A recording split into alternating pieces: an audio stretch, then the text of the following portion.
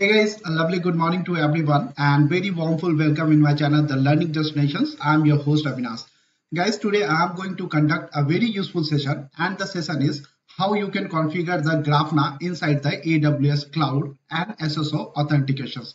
Guys, as we know that AWS provides Grafana as a service and it is fully managed service inside the AWS Cloud. Likewise, we can install Grafana is open source as we know that, and we can install it on our VMs as well. But under the AWS Cloud, it is available as a service as well. So today in this series, I'm going to show you that how you can install the Grafana inside the AWS Cloud and along with how you can enable the SSO authentications for the Grafana. Guys, one more request. If you haven't yet subscribed my channel, then please subscribe my channel and press the bell icon as well. Hey guys, so now I'm going to conduct the practical sessions and I'm under the AWS Cloud. You can see that. And so this is the AWS Grafana Services as you can see on my screen, right? But before I create the AWS Grafana, before that I need to set up the SSO authentications. Okay, why SSO? Because if you do not use the SSO, and when you try to access your Grafana web URL, you can directly log in over there. That I do not want, right? So I want that it must be authenticated by some services, and that's the reason that I am going to set up the AWS SSO. Okay. So there is a facility in AWS, and you are going to learn also that how to set up the single sign-on in AWS, and I'm going to conduct it together the Grafana and SSO. So there is services in AWS single sign-on. You need to go to the users and you need to create the add user. So you can see that I have already enabled one of the users that later on I am going to use it inside the Grafana while logging into the Grafana dashboard. Okay, so just now I'm going to show you that how you can do that. So let's suppose that you are going to give some username, right? And then there is the options, right? You need to verify it. So there is an option send an email to the user with password setup instructions. Okay, so I'm going to use one of the email ID. Let me share it. So the authentications mail to verify email, it will be sending on this particular email ID. Okay, then I'm giving the name. Let's suppose that the username I have kept DevOps and the first name I am keeping, let's say Avinash, and last name I am keeping as a Matho.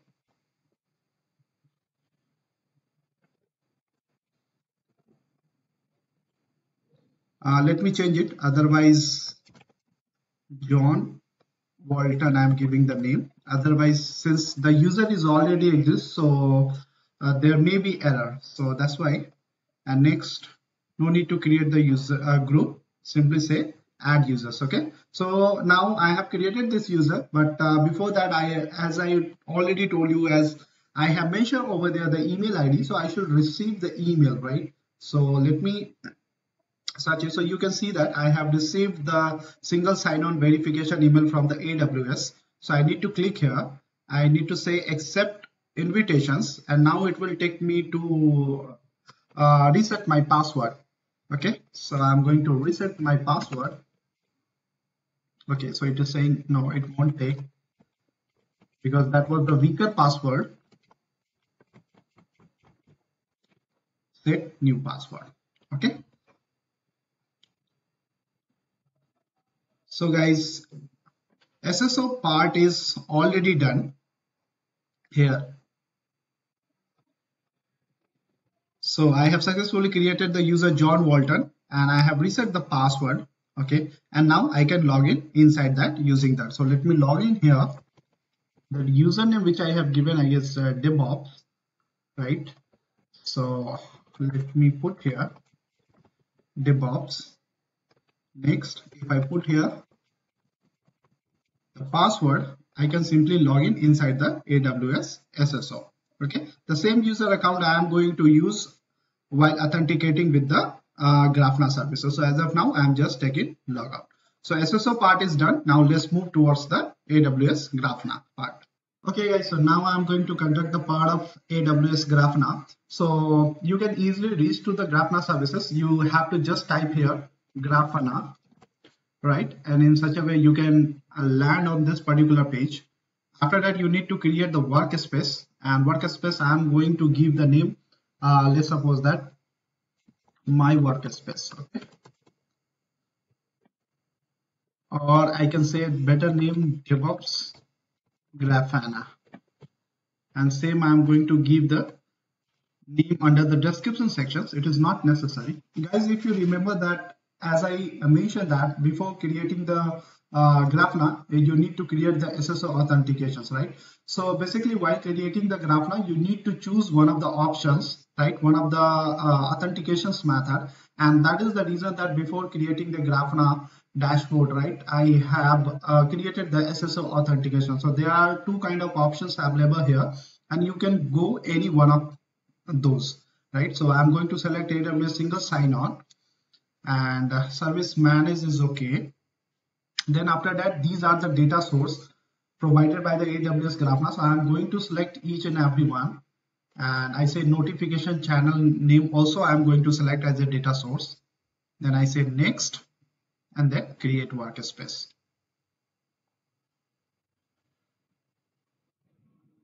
So as of now, you can see that the status is creating, and it's going to be take some around 2 minutes, 3 minutes time.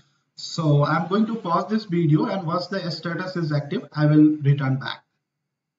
Okay guys, so now our DevOps Grafana dashboard, the workspace has been successfully created, and you can see here the message workspace DevOps Grafana successfully created, and simultaneously you can see the status is also active. Okay, so now it's time to access the dashboard, and as you can see that the Grafana workspace URL is already given. By using it, we can simply access the Grafana dashboard as well. Okay, so let me quickly click on it, and here you can see that welcome to Amazon managed Grafana and sign in with AWS SSO. Why it is coming? Because while creating the workspace, we have selected the authentications method AWS SSO, right? And we are going to use one of these user account in order to log in inside that. Okay, so let me go here, let me click on that, reload the page. Actually my network is not that much strong as of now. There is a problem intermittently.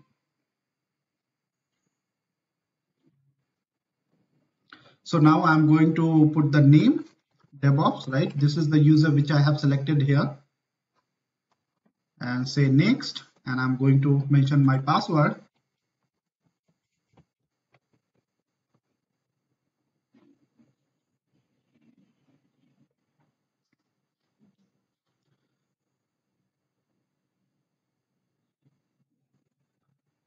Access denied, sign it with okay. So guys, one more thing here, I need to make this as a admin. Okay, this user which I forgot to tell you, let me go there. So to make this user to make this user as an admin, we need to return on the Grafana, right? And once we come on the Grafana, so this is our workspace which we have created. We need to click here, and after that you can see here AWS single sign-on SSO assign new user, right?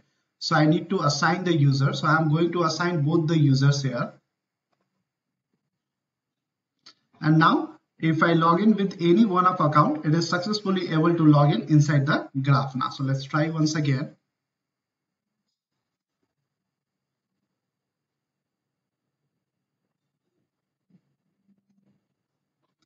So you can see that I have successfully logged in now inside the Grafana dashboard. Okay, but if you see that many of the options is not enabled. Why? Because this user has not been granted, this particular user has not been granted as an admin. So we can make any one of user as an admin. So here you can see that make admin, right, option. So I say make admin. Now you can see that this user has the permissions of admin.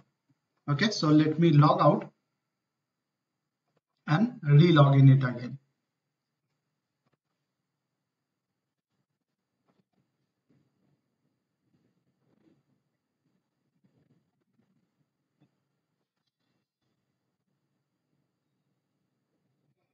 So now you can see that you can simply feel the option which I was getting before making it admin, right?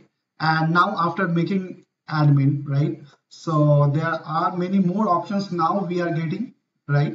So this is the difference between when you log in as a viewer or when you log in as a admin account, right? So now you can add various data source here, right?